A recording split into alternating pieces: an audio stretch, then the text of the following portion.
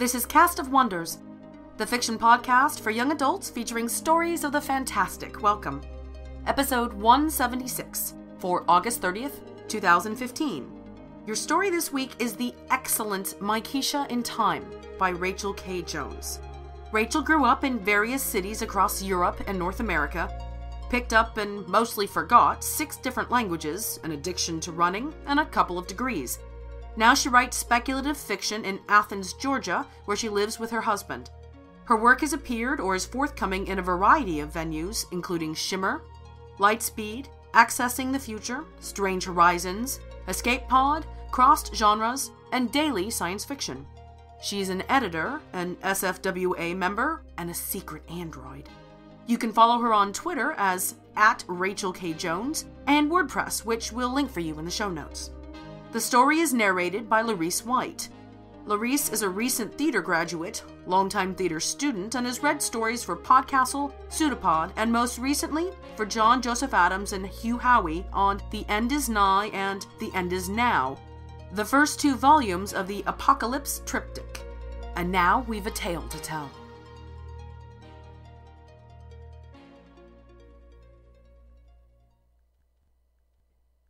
Makeisha in Time by Rachel K. Jones. Makeisha has always been able to bend the 4th dimension, though no one believes her. She has been a soldier, a sheriff, a pilot, a prophet, a poet, a ninja, a nun, a conductor of trains and symphonies, a cordwainer, a comedian, a carpetbagger, a troubadour, a queen, and a receptionist. She has shot arrows, guns, and cannons. She speaks an extinct Ethiopian dialect with a perfect accent. She knows a recipe for meat that is measured in aurochs horns, and with a katana, she is deadly. Her jumps happen intermittently. She will be yanked from the present without warning and live a whole lifetime in the past. When she dies, she returns right back to where she left, restored to a younger age. It usually happens when she is deep in conversation with her boss, or arguing with her mother-in-law, or during a book club meeting just when it is her turn to speak. One moment, Makeisha is firmly grounded in the timeline of her birth, and the next, she is elsewhere, else when. Makeisha has seen the sun rise over prehistoric shores where the ocean writhed with soft, slimy things that bore the promise of dung beetles, Archaeopteryx, and Edgar Allan Poe. She has seen the sun set upon long-forgotten empires. When Makeisha skims a map of the continents, she sees a fractured Pangaea. She never knows where she will jump next or how long she will stay. But she is never afraid. Makeisha has been doing this all her life. Makeisha learned long ago to lie about the jumping. When she was 9, she attempted to prove it to her mother by singing in Egyptian, but her mother just laughed and sent her to do the dishes. She received worse when she contradicted her history teachers. It was intolerable, sitting in school in the body of a child, but with the memories of innumerable lifetimes. While incomplete truths and half-truths and outright lies were written on the board, the adults called a conference about her attention-seeking behavior, and she learned to keep her mouth shut. The hardest part is coming back. Once, when she was 12, she was slouched in the pew at church when she felt the past tug. Makeisha found herself floundering in the roiling ocean of the Mediterranean, only to be saved by Moorish pirates who hauled her aboard in the nick of time. At first, the bewildered men and women treasured their catch as a mascot and good luck charm. Later, after nearly 10 years of fine seacraft and fearless warfare, they made her captain of the ship. Makeisha took to piracy like sheet music. She could climb ropes and hold her grog with the best sailors, and even after losing an eye in a gunpowder explosion, she never once wept and wished herself home. The day came when, at the Pasha's command, she set sail to intercept Spanish invaders in Ottoman waters. It was a hot night when they sighted the lanterns of the enemy shuddering on the waves. Makeisha's crew pulled their ship astern the enemy's vessel in the dark and fog after midnight. She gave the order, "Charge!" Her deep voice, booming through the mists, echoed by the shouts of her pirates as they swung on ropes over the sliver of ocean between the ships. And suddenly an explosion, and a pinching sensation in her midriff, and she was 12 again in the church pew, staring at her soft palms through two perfect eyes. That was when she finally wept, so loud and hard the Reverend stopped his sermon to scold her. Her father grounded her for a week after that. People often get angry with Makeisha when she returns. She can't control her befuddlement, the way the room spins like she is drunk, and how for days and weeks afterward she cannot settle back into who she was, because the truth is, she isn't the same. Each time she returns from the past, she carries another lifetime nestled within her like the shell of a Matryoshka doll. Once, after the fall of the Roman Empire, she joined a peasant uprising in Bavaria, and charging quickly from fiefdom to fiefdom, their band pushed back the warlords to the foothills of the Alps. Those who survived sued for mercy, begged her not to raise their field, pledged fealty to her. As a condition of the peace, Makeisha demanded their daughters in marriage to seal the political alliance. The little kings, too afraid of the barbarian queen to shout their umbrage, conceded. They even attended the weddings where Makeisha stood with her sword peace-tied at her waist, and took the trembling hand of each Bavarian princess into her own. Once the wedding guests left, Makeisha gathered her wives together in the throne room. "Please," she said to them, "help me. I need good women I can trust to run this kingdom right." With their help, she established a stable state in those war-torn days. In time, all her wives made excellent deputies, ambassadors, sheriffs, and knights in her court.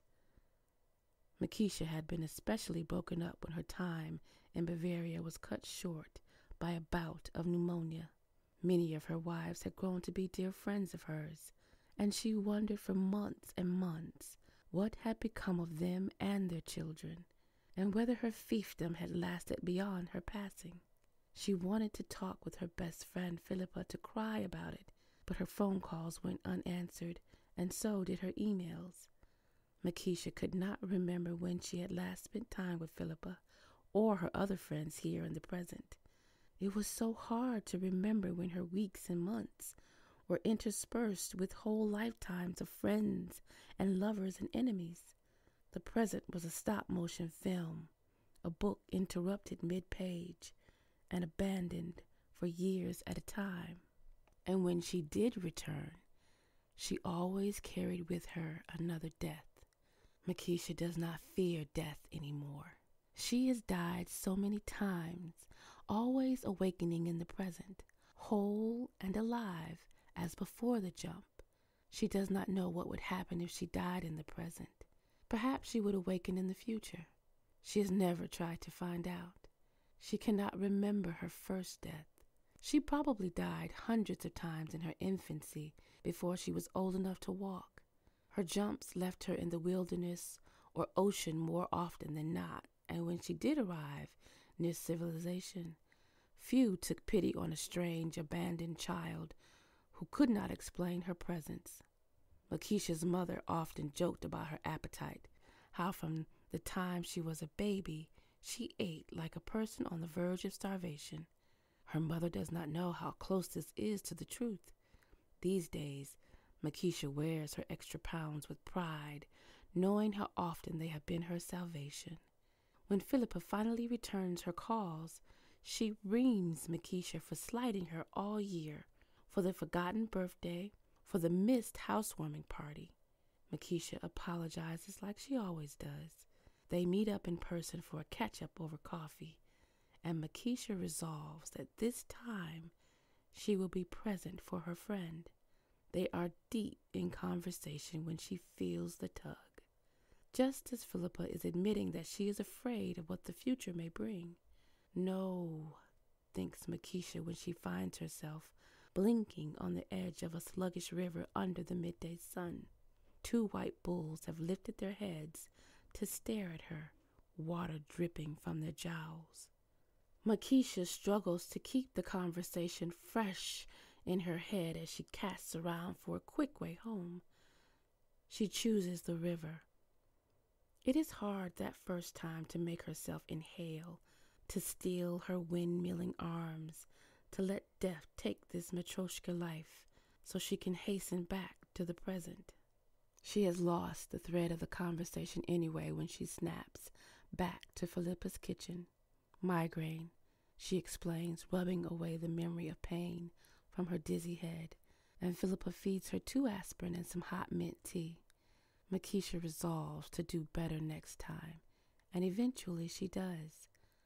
On her first date with Carl, she strangles herself with strings from the lute of a Hittite bard. On their wedding day, she detours to a vast desert that she cannot place, which she escapes by crawling into a scorpion nest. That death was painful. The next time she jumps, 2 days later on their honeymoon, she takes the time to learn the proper way to open her wrists with a sharp-edged rock. Her husband believes her when she says it's migraines. All of it.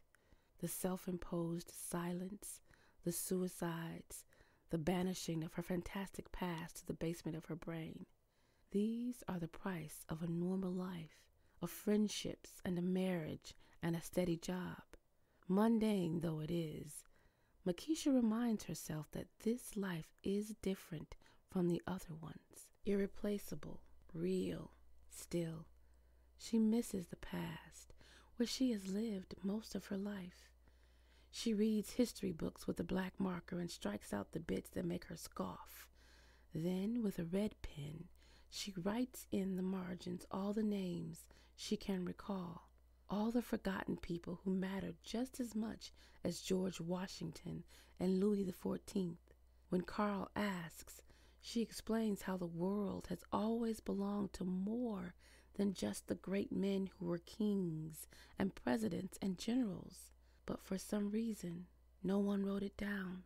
"I think you're trying too hard," he says, and she hates the pity in his eyes when he holds up his hands and adds, "But if it makes you feel happy, keep on up with it." One day, as a surprise, her husband drove her 4 hours to a museum hosting an exhibit on medieval history. Makeisha screeched and grabbed Carl's arm when she saw the posters at the entrance. 8th century Bavaria.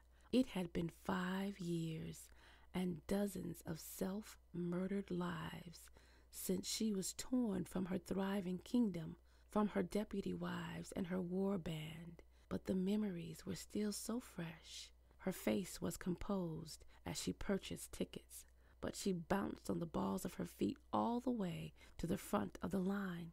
It was the first time she had encountered any proof of a previous life.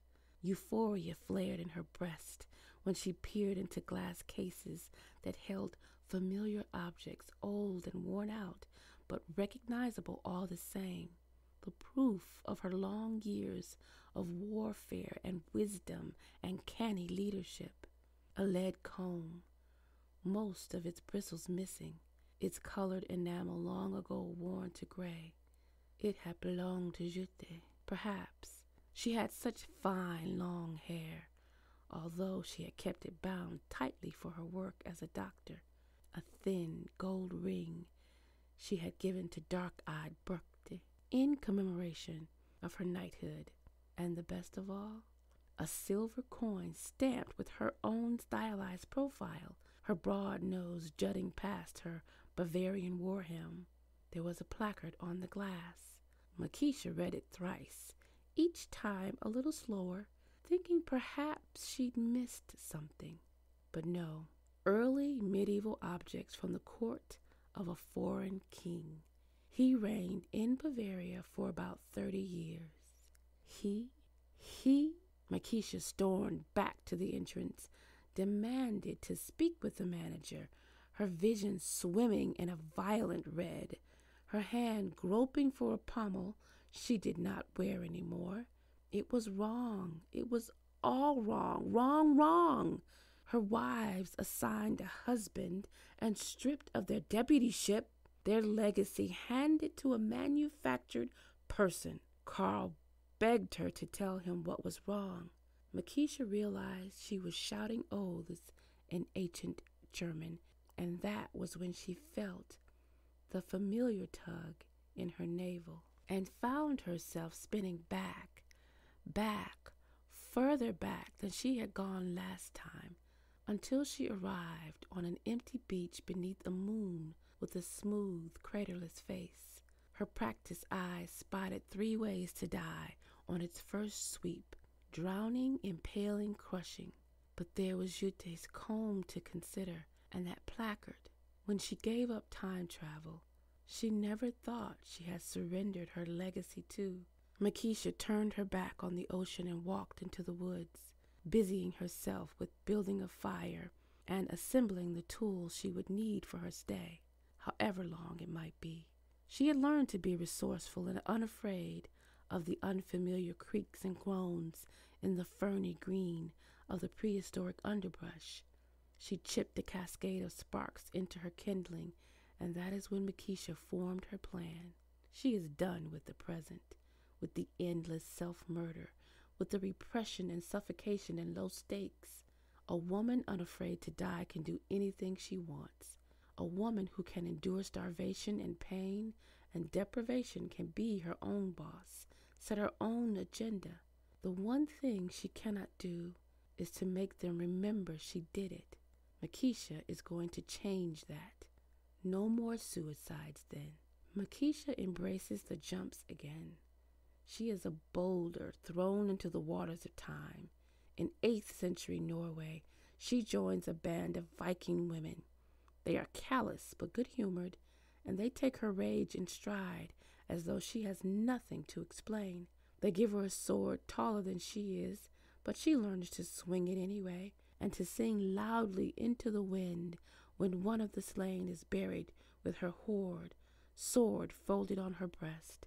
When she returns to the present, Makeisha has work to do.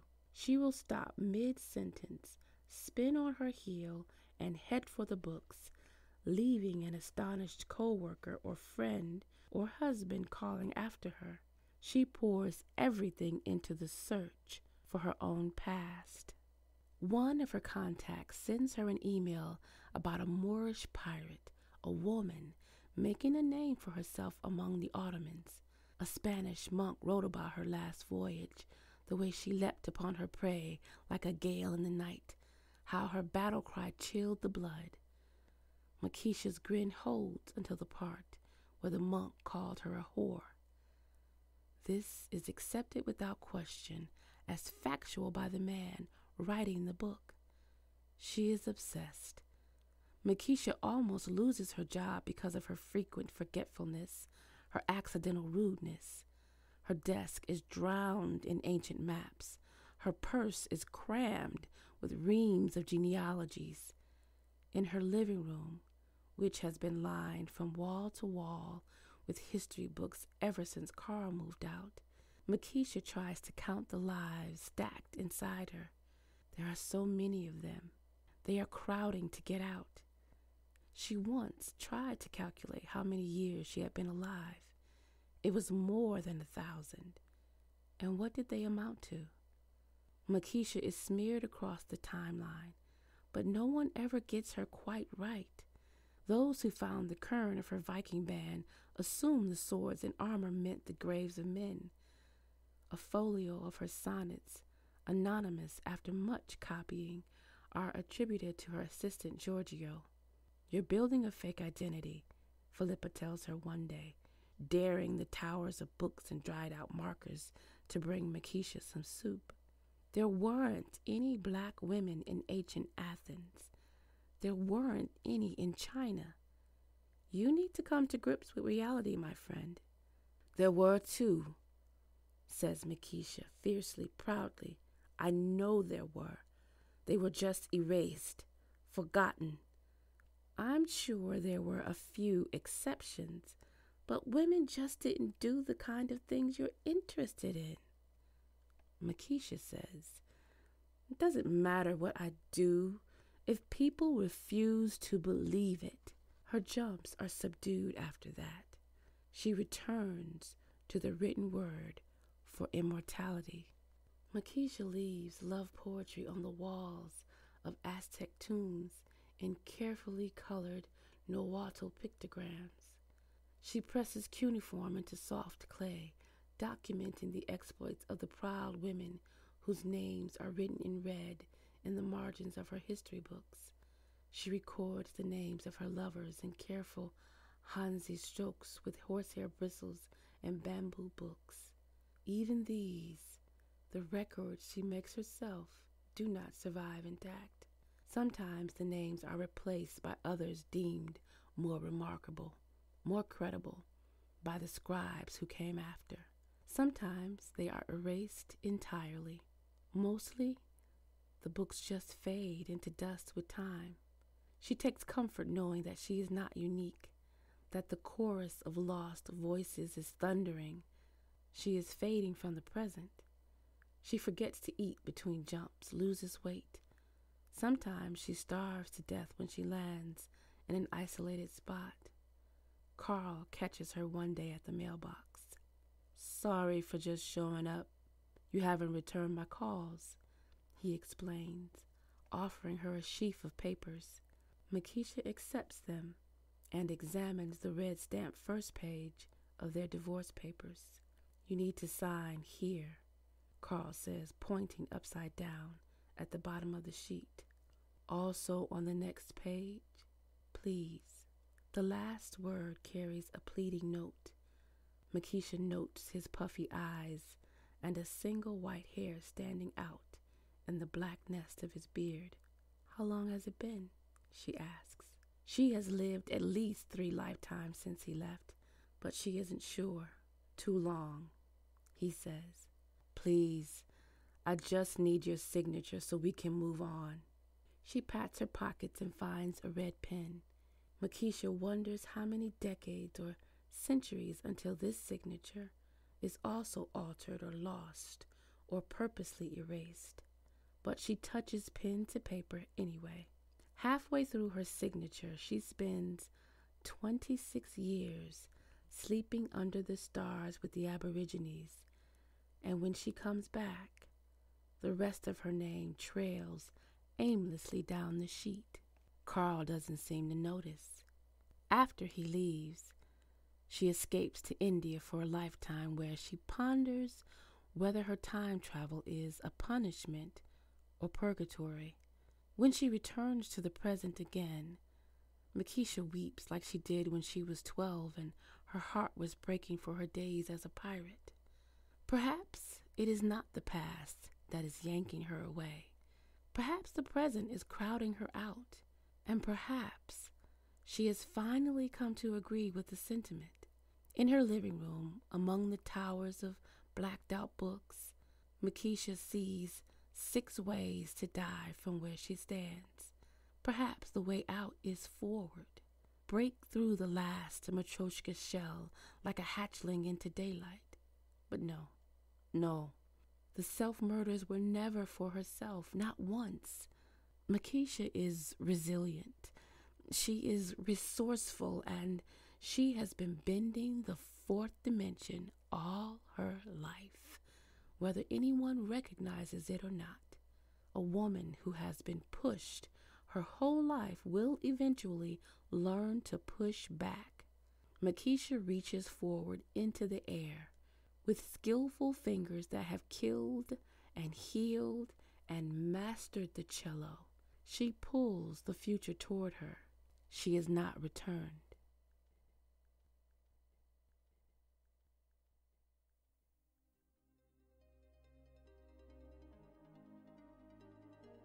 Rachel told us this is the time travel story I kept longing to read but never found. Eventually, I got tired of waiting and finally decided to write it myself. One of my pet peeves about time travel stories involving women and people of color is so many of them carry an assumption that everything about the past was just terrible if you weren't a straight white male. That attitudes were so bad that women and people of color were unable to accomplish anything significant at all. This argument has bothered me for a long time, but I never knew why until I started following the medieval POC Tumblr and read Cameron Hurley's Hugo-winning essay, We Have Always Fought. Color were historically passive, that somehow they weren't present or active in all the places and times that we think of as important in Western history. That was the starting place for Makeisha in Time. I wanted to write a story that begins with Makeisha already successful in the past. Her real conflict is in the present, battling it out with historians and forces of historical erasure for the right to her legacy. Uncanny Magazine, a fellow short fiction venue, has started a Kickstarter campaign to fund their magazine's second year. Their funding goal would cover 6 issues per year featuring new fiction as well as reprints, non-fiction content, and artwork. Based on last year's success, they're striving to pay their staff and cover their costs as well this year. A pledge at just the $25 level gets you an electronic subscription to the entire year, as well as a few of Year 1's issues. We'll have links for you in the show notes. Cast of Wonders relies on your donations to pay our authors and to bring you the best in young adult audio fiction week after week.